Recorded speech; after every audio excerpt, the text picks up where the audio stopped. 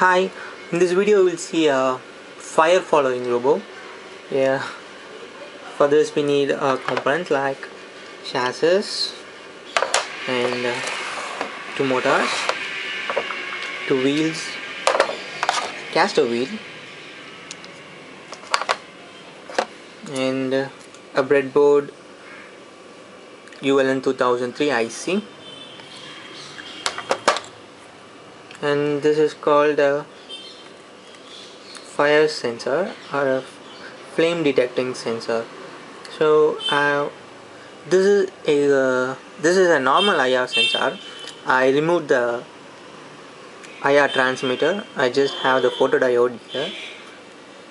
So if you have it's a regular, yes, so you can see here this is a regular IR sensor. If you remove the IR sensor from here, it just acts as a flame sensor. So this sensor, the IR sensor, work for a dual purpose sensor.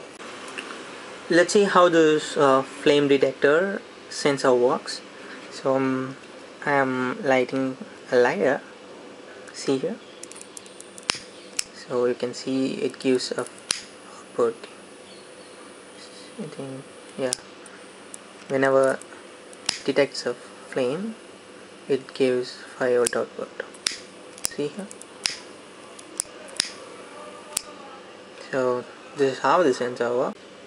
You can see here, I've placed the sensor here. I am mounted here with the help of spacers and a stud. Let's see, so I'm going to connect the output of the sensor to the first two pins.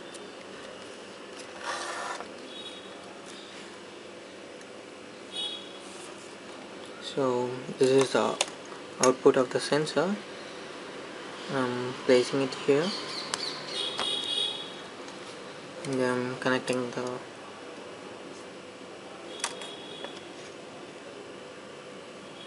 first motor to here and second motor to here. I'm just using the first output to the second pin. Okay, and I'm using one pin of the motor to the 5 volt output, and this is sensor 5 volt input, and this is ground, sensor's ground. I'm connecting to ground of the IC.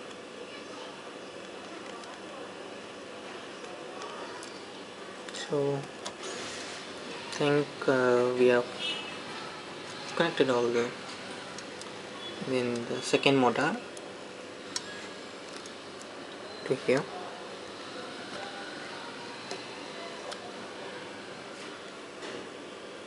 and then I'm going to connect the battery snap.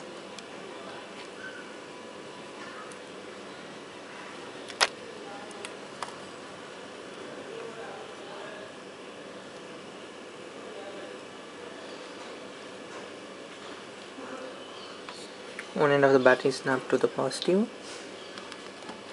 and other end of the battery snap to the negative, which is also known as ground. So let's see how this works when connecting the battery.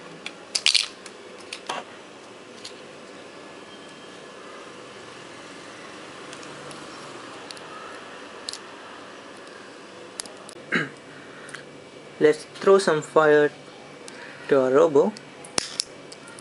See, it starts to move.